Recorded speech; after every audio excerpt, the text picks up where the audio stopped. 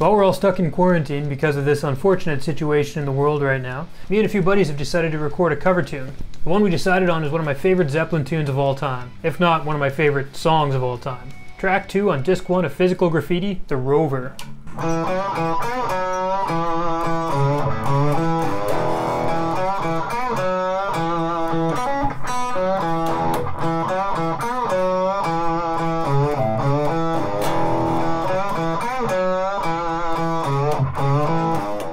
So we've got my pal Clayton on the bass. Steve Plants from Under the Mountain has agreed to sing with us, and we don't have a drummer as of yet, but we're looking for somebody. Clayton just sent me a scratch bass track he recorded and some drums that he programmed, just so we can get some more scratch tracks going and get a good foundation for the real tracking on this song. So I'm just about to lay down some scratch guitar parts. So I'm using my project guitar. It's a Man Lawsuit Les Paul. So I've taken this one and modified almost everything on it. I still need to do a couple of the volume pots and the bridge pickup, but pretty much everything else has been replaced. I've got that plugged into my Motu 828X interface using Joey Sturgis Tone Forge plugin for my guitar sound. For now, I think when I actually do the recording of this, once we've got some drum tracks and everything, I'll be firing up the old amps. But until then, no need to bother the neighbors.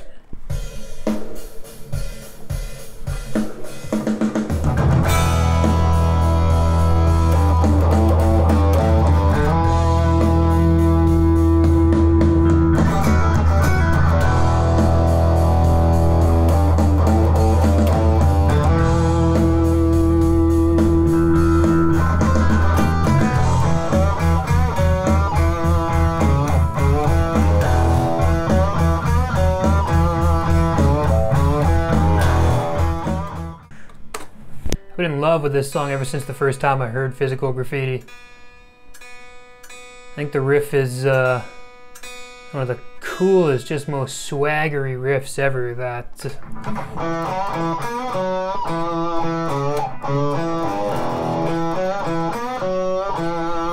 just drips with cool. And that guitar solo still stands as one of my favorites of all time. Oh.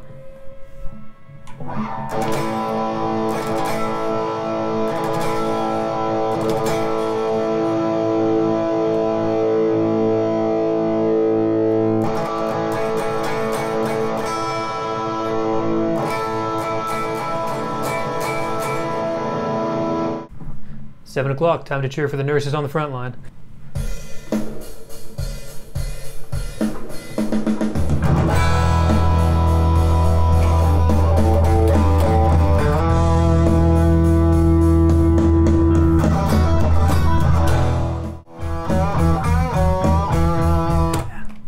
I can do better than that.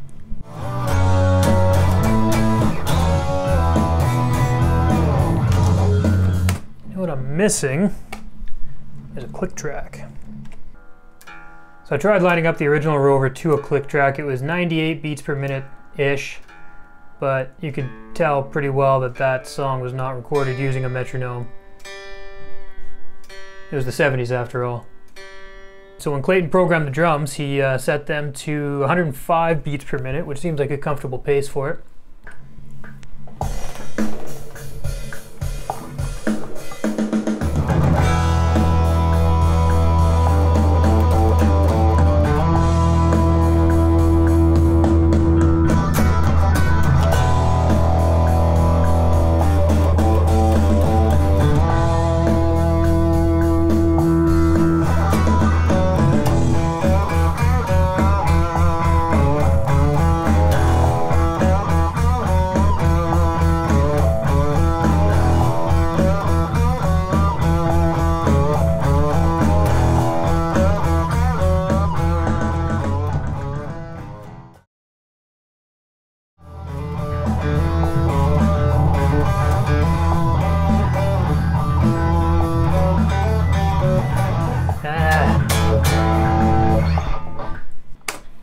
Gonna have to mess around with that ending.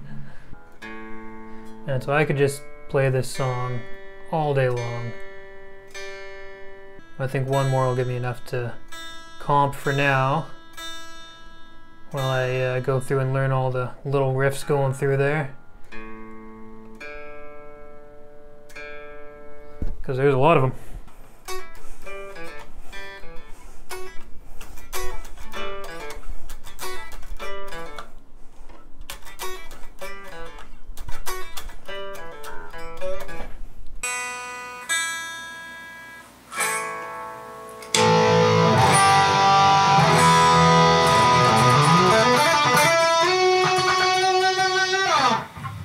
I was just about guilty of it myself. One thing that I absolutely hate when I'm producing bands is when they tune up, get their guitar perfectly in tune, and then just start wanking away and bending the strings and soloing and throwing their guitar right back out of tune before a take. It drives me nutty. But the guitar player in me gets it.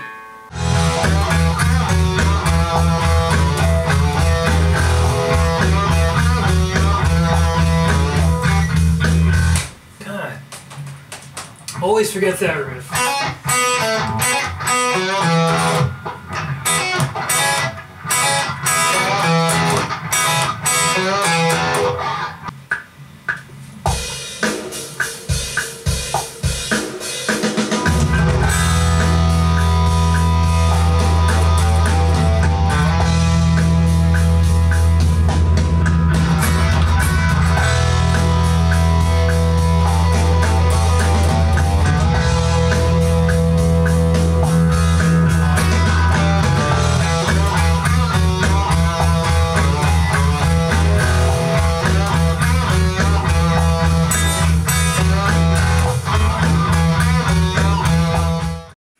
Least favorite part of recording myself, comping myself.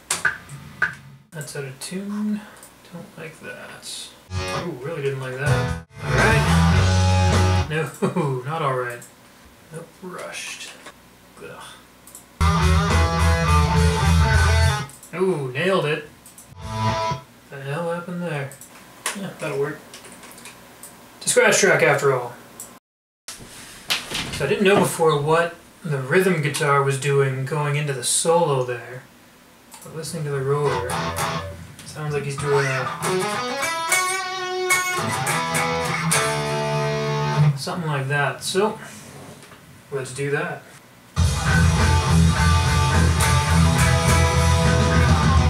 And I'm horrendously out of tune. Of course I'm out of tune. I opened a door.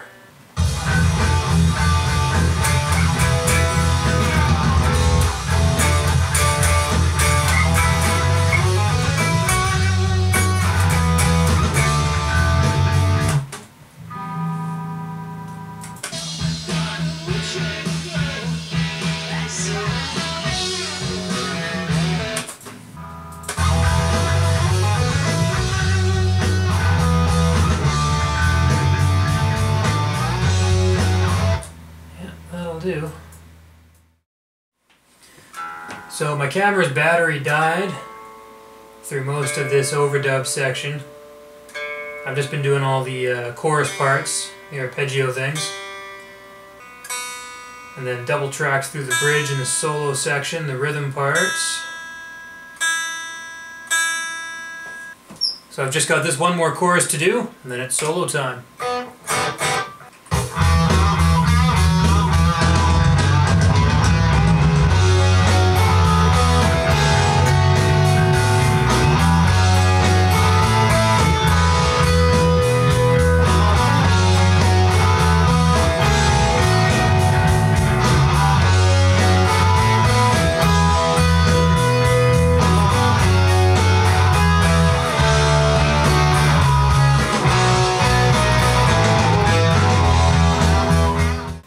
Mess that up a little bit.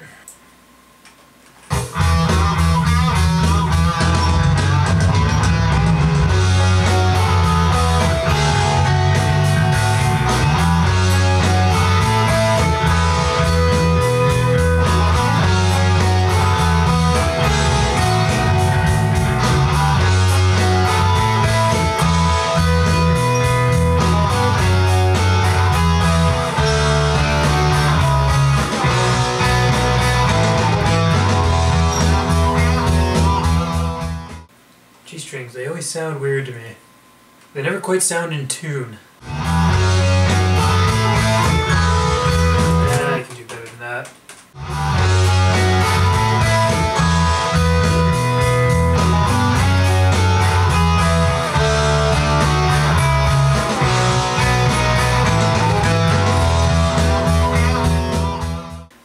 pretty good. One more like that and I should have something to comp.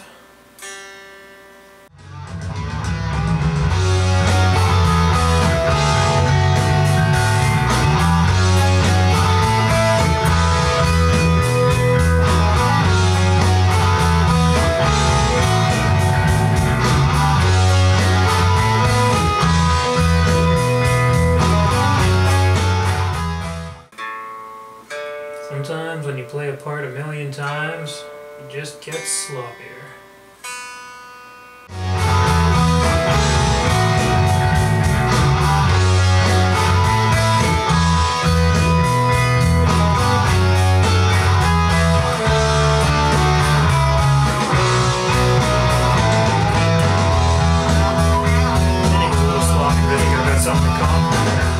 Okay, now because my computer's a piece of crap, I'm going to need to print some of these files down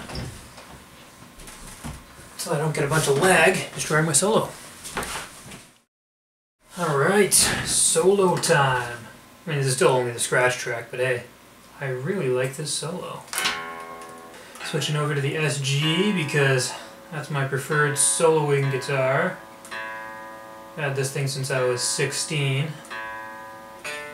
Done a lot of soloing on it. Wonder how many times I've played this very solo on this guitar. Probably what I figured out the solo for this song on. Alright. Tone, I like the tone.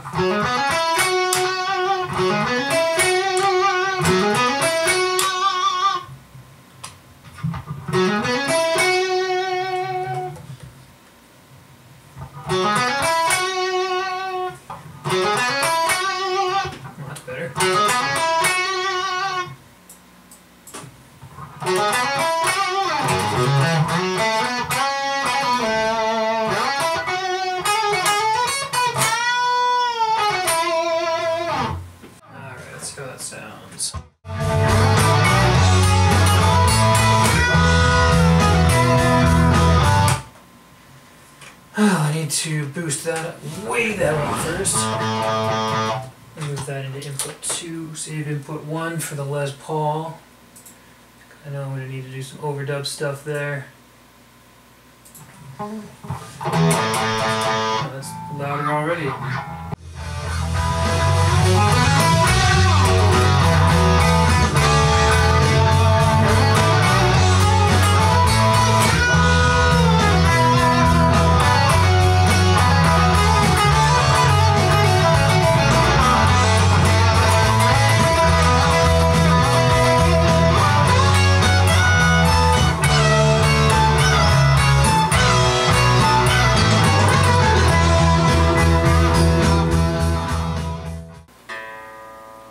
I don't know what it is about this solo. It's not exactly ripping fast.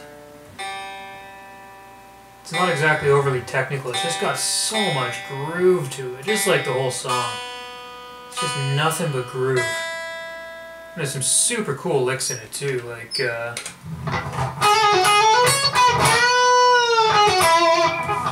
just got so much feel to it. It's also really fun to play, so there's that.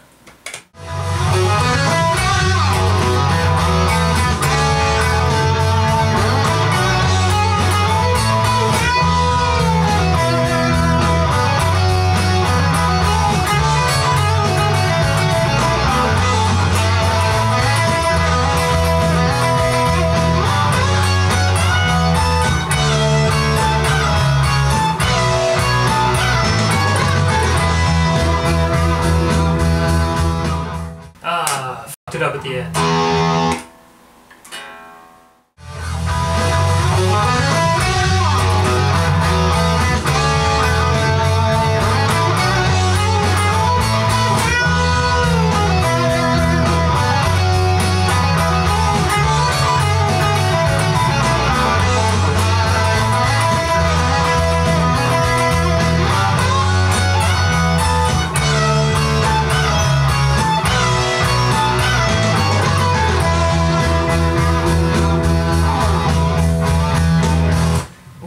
Felt really good until the ending there. Alright, one more. Let's nail this one.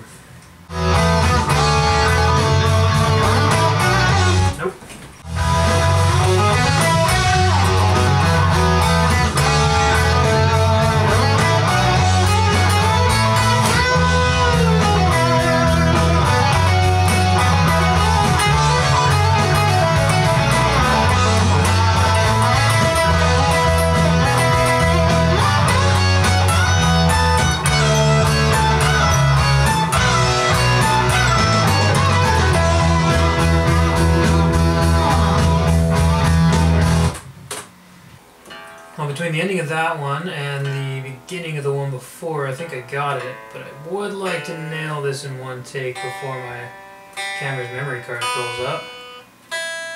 And it's just a scratch track, I know, but like I said about the rest of this song, I can play this all day long.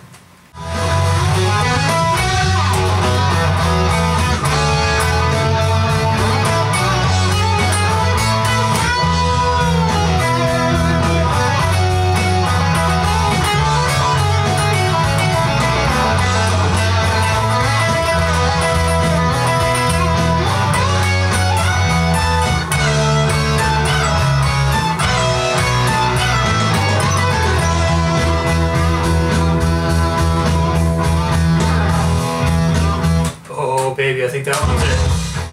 We got it. Alright, so time for me to do a quick 5-minute mix on this one and send it off to Steve and Clayton. I'll be back with another video log when I get some tracks back from them. So until then.